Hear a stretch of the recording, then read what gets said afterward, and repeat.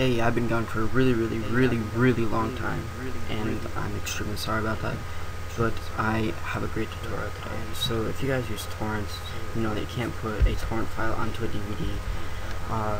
I just recently found out about that because I wanted to put a few episodes of The Walking Dead on some DVDs so that I could watch them when I was on a trip, and it didn't work. So I did a few Google searches and a few YouTube searches, and I found a program called DVD Flick.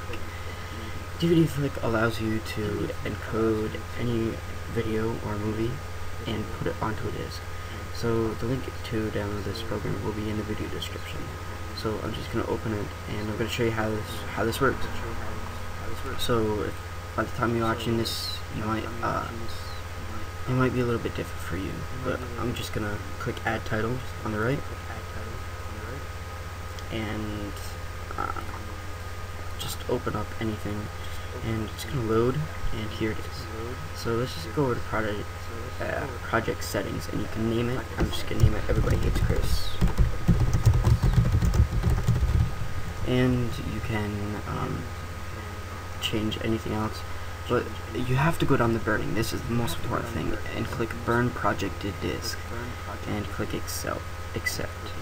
Now we can go over to Menu Settings, and you can choose a menu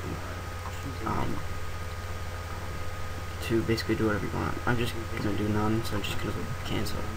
So basically, that's gonna encode it for you, and yeah. So as soon as you're done with that, you can do the target size and custom size, or whatever you want.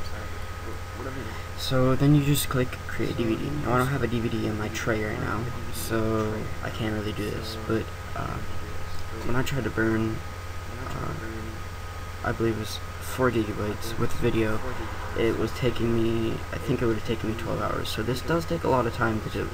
So you don't want to be using your computer when you're doing this, because it will slow this process down. So I would go do something else while this is creating the DVD for you. So anyway, thank you for watching, and see you later.